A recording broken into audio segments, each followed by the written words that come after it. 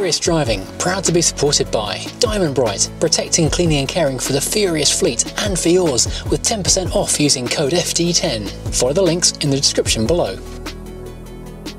Hello and welcome to Furious Driving and welcome to the barn. And today I'm taking a day off from making an awful lot of mess with the old Mini, and I'm going to have a look at Hippo the Freelander, which is still tucked away in the corner of the barn. It's now on sawn because basically it's going no place with no brakes, so it's saving a few quid a month. This thing's £34 a month to tax. Can you believe that? There's no justice in the world.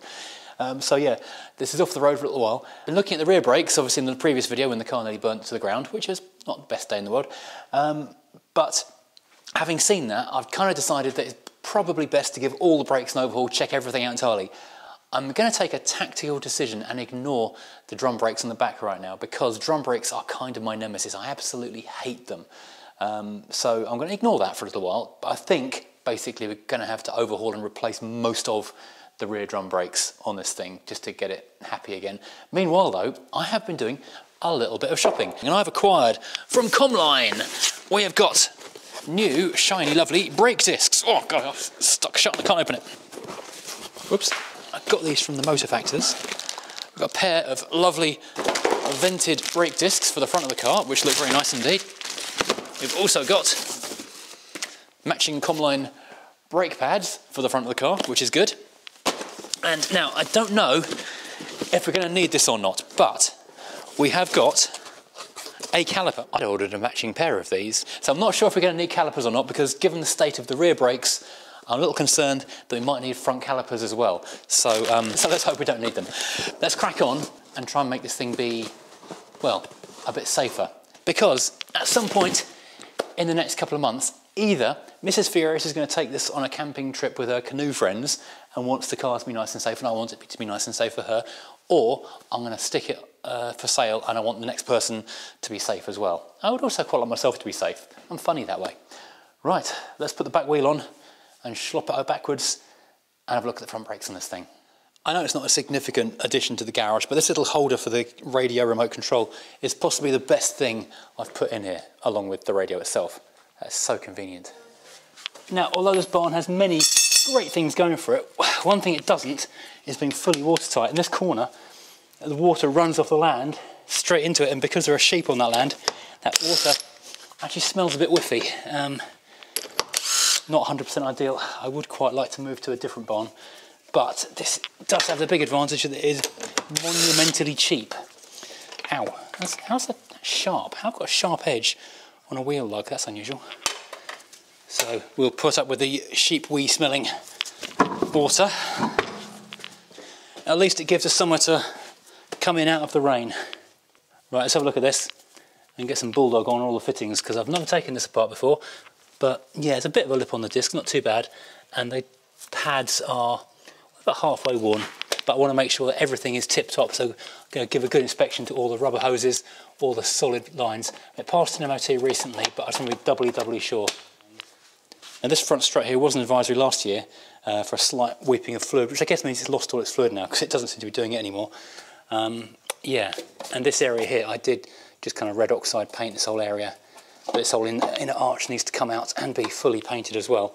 But brakes today, so these flexi lines look all right. I do not want to ever try and undo them because they look like they're going to fight to the death, as does, well, everything here in fact.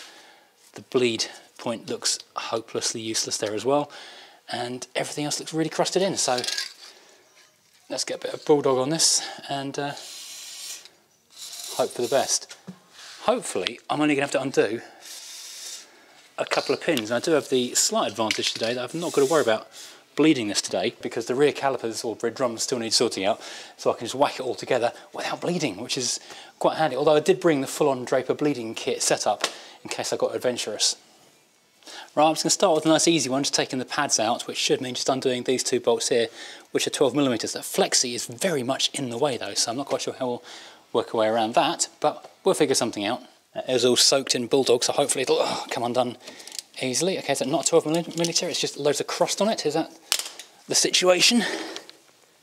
There is, I should say, an axle stand underneath the chassis rail of the car as well, and the jack is still in place too, so it is very well supported in here.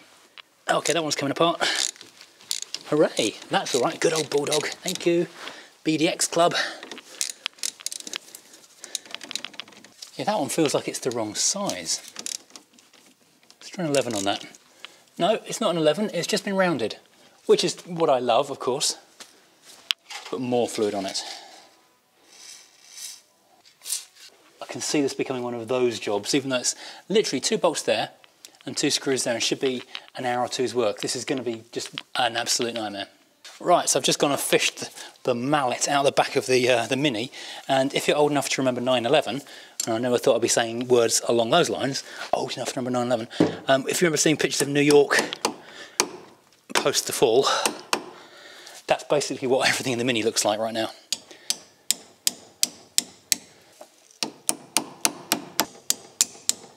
Hang on, lefty loosey tighty righty, hang on. Yeah.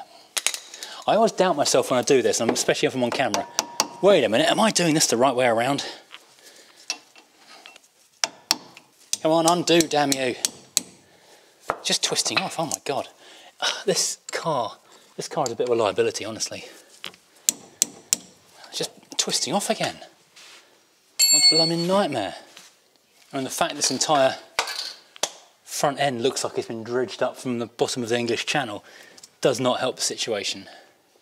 Right, let's have a quick rethink on this. While I'm letting the Bulldog soak in there, I've already pre-soaked these screws, so I'm really hoping that they will come undone. Bloody hell, that's unhappy to come undone. That's a combination of monstrously tight and, oh okay, that one will come undone, phew. Let's put that to one side, because we call this percussive maintenance. That's the biggest screwdriver I can put through the handle of that one, so we can try and turn that with a bit of leverage. No, it's doing nothing. It's going to muller it. I don't want to be the person to do to this one what happened to the ones at the back, which caused me an absolute nightmare. I have got the heat extraction tool in the car though. Now the thing about this car is that it's only 23 years old, which in my book is relatively modern. So to my mind, I should be able to just get in and drive it pretty much anywhere, and maintenance should be like easy, just a matter of putting a spanner on things and they come undone, not like dealing with a car that's 40 or 50 years old where you anticipate everything is going to be a grief session where you've got to fight literally everything to try and get anything done. So it always comes as an unfortunate surprise when I try and do anything on this car and it turns into 3 days of bashing it with a hammer and having to get the special tools out. I am of course not using the blowtorch in here ever again under any circumstances because, as we said previously, fire bad. I can see the Bulldog bubbling around the edge of the screw at this point. I actually did have a bunch of screwdriver like tips that would fit into a little holder and go on a 1/2 inch drive so I could stick them on the impact wrench. I have no idea where they've gone. Let's see if that's anywhere near done. Oh, no. No, I thought it was just twisting it. It's hot, but it's not hot enough. If you're interested in this tool, I admit it is a couple £100, but it's definitely worth it. Hit the link in the description below to the Amazon affiliate store where you can find these things, along with all the other tools that I'm using. Mostly it's all Draper stuff, because it does tend to be pretty decent things.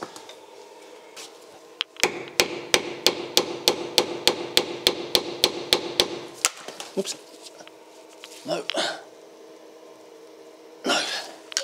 Damn it, come on. Well, good news, that completely failed. Everything that would normally get a thing undone has completely failed to get that undone. So now I'm going to go onto the stuck bolts up here on the caliper pad carrier as well. See if we can break that instead, because there's less mass around that one. The sheer bulk of the brake disc makes undoing those things very hard indeed. This is a much smaller thing in a smaller component, so it's got much hotter, much faster. You can see the smoke coming off it after just a couple of seconds. I think I might have to resort to an angle grinder or something on that other one. No, it's just winding off again. God, this is impossible. Oh, the heat off this thing is just insane. Meanwhile, the flexi hose just behind it is still completely cool because it's not made of metal. The 11mm is literally hammered on there. It is boiling hot. Let's see if we can turn this thing. Oh, come on. Yes, I think, no, maybe. Come on. Yes. Finally, Jesus. And remember, as I always say this, don't touch the bolt after you've red hotified it with the machine. God, that's short. I thought it was going to be a really long bolt. That's the pad's free. Oh, I've left my hanger behind. I do actually have a proper hanger for this thing. And a compressor as well to squeeze the doohar back in again. Now I just need to get the disc jibbery out there. Might need extreme violence. I don't have a drill up here because the last resort generally with this kind of thing is to drill out the head of it. But I do have an angle grinder. So I think the next resort or last resort is going to be being very careful not to touch either of these wheel bolts. Just get that in there and grind the top of this bolt off. Obviously I'm going to use hand protection, eye protection and ear protection doing this.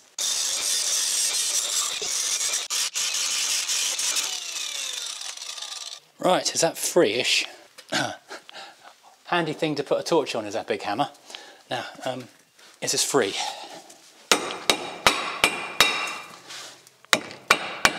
Yes it is. Just need to release the two big bolts on the back of it, which I'd kind of forgotten about.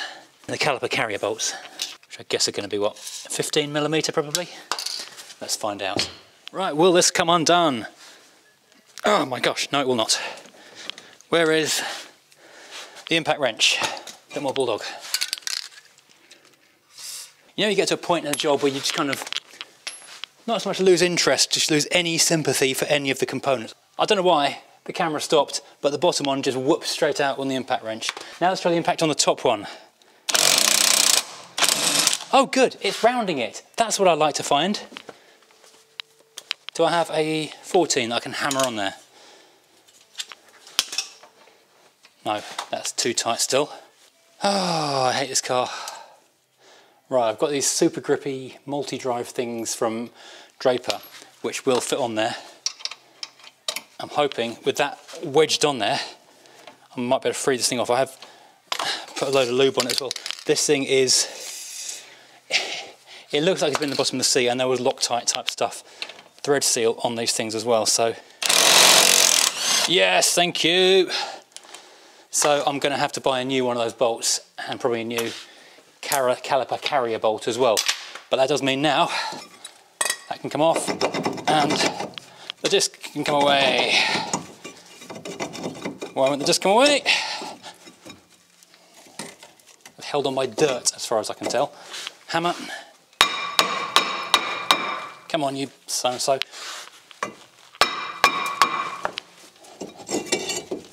So one old disc, that can go into my recycling pile. For the weigh-ins, ow, that hurt my ears. Look at the amount of stuff coming off this. This is literally just the car falling apart around me. Oh, dear me. Now I know whenever I do anything on Freelanders, people go, oh, the Freelanders are terrible, they're a really badly designed car. They're not a really badly designed car, they're actually a pretty cleverly designed car. The problem is, this one's been driven into the sea a couple of times as far as I can tell. And that bleed is completely bunged up. I'm not going to be able to bleed that because that is just solid. Very much doubt I'll even be able to undo it. I mean, I would consider replacing the entire caliper, but I doubt I'll get that flexi out of there. So I need to go and buy a new bleed screw for it as well. New discs and pads. This Comline stuff, it feels really nicely made. Available from all good bookshops, sorry, car spares shops. A viewer did send me some handy caliper hangers in junk in the trunk a little while ago. Unfortunately, I don't have them here, they're in the garage at home. There we go. So the sawn off bolt can stay where it is. The little one that's not rusty, I'll put some copper slip on so it's not destroyed for next time. Now I forgot to bring a G-clamp. There's always something I forget when I come over here and do a bit of filming. This morning's first thing I forgot was a battery for the camera, so I had to go home and get that first of all. Now I've realised I've not got a G-clamp for compressing the piston back in. But what I've realised I can do is I can use the piston itself and a big spanner to get leverage. So by pushing this through here and using the piston body itself as a fulcrum, I can then push down on the rim of the piston and use a big spanner and push in various points through the thing to push down with it and compress the piston down. Haha! Genius, I tells thee, genius! And then I should be able to get the new piston pads in. And astonishingly, that has actually worked really well.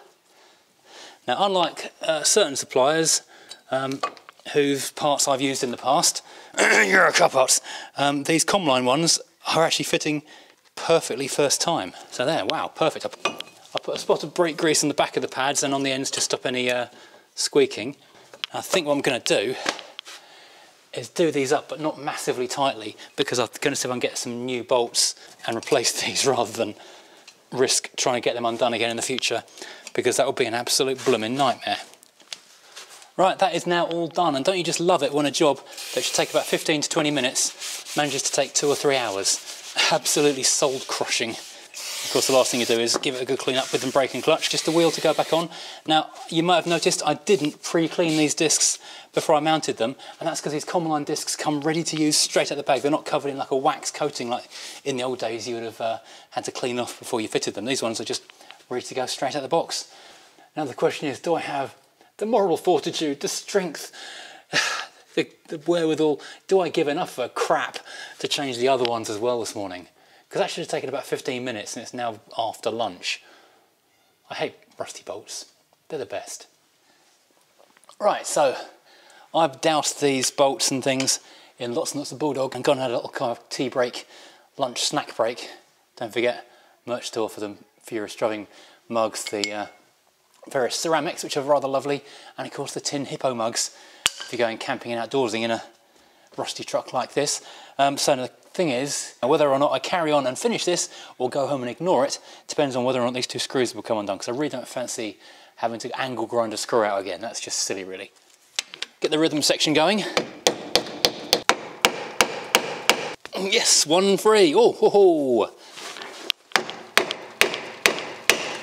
Now, I've very much worked myself into a corner back here because I'm kind of running out of room in the shed. Now, come on. Yes! Oh my goodness. What are the chances of that? Will this be the fabled 20-minute disc and pad change? Let's hope so. Now, what other tools do I need? Oh, I need to turn the steering wheel, don't I? Oh, I'm in the wrong side of the car. Hold on. Oh, once again, the camera wasn't rolling, and I don't know what you missed. But basically, the top bolt of the caliper carrier, that just came out, well, not exactly like butter, but the impact wrench did the business. The bottom one doesn't want to play.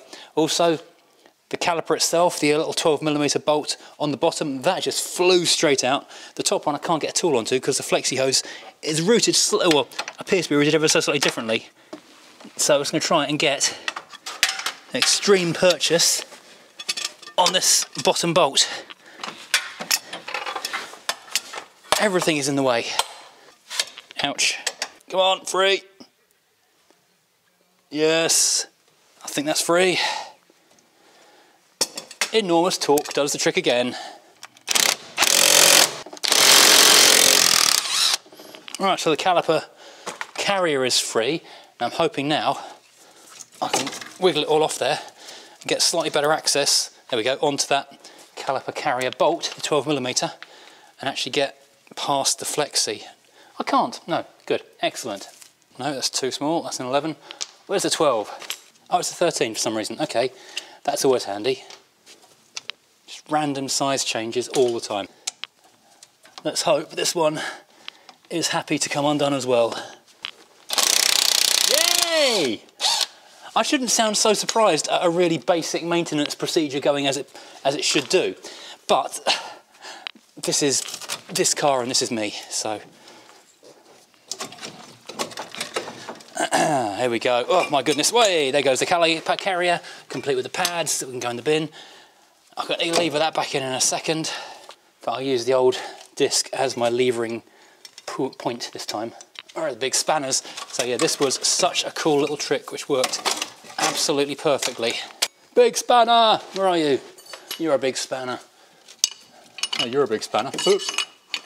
Right, so in lieu of a G-clamp or an actual brake compressor, this does appear to be doing the trick. And normally you pop the bonnet and just check the top of the brake fluid reservoir. Fortunately, all my brake fluid is on the floor, so it's not actually going to be an issue.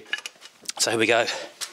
Another fresh new Comline disc, which was minty clean till I got my grubby gloves on it. I must go and get some new gloves. And as I say with the other one, because they are shipped and treated differently to the old school ones, you don't need to worry about spending a while polishing all of the shipping wax off them.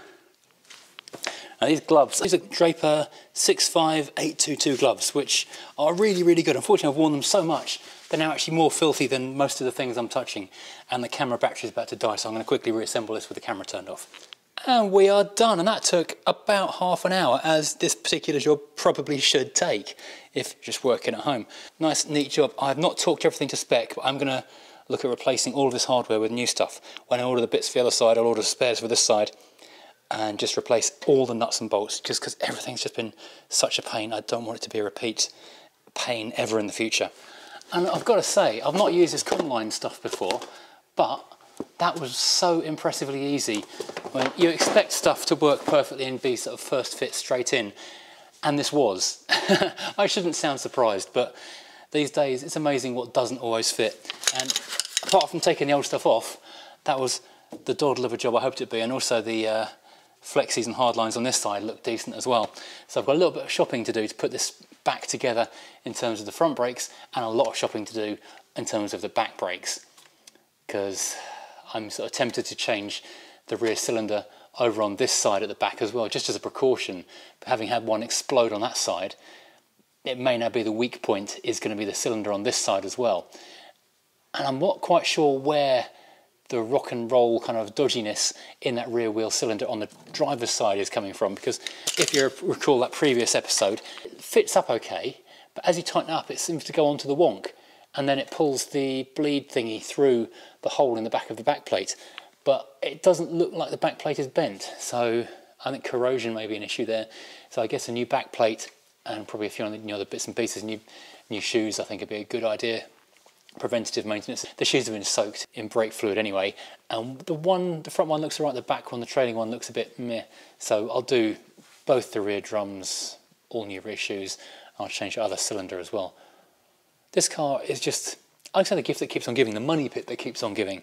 But anyway, right, so I'll put the wheel back on and I'm done, and this video is finished for now. Maybe at some point in the near future I'll be able to drive this car again. I know Mrs F is desperate to go and stick the roof tint on it and go off on some canoeing trip with her friends.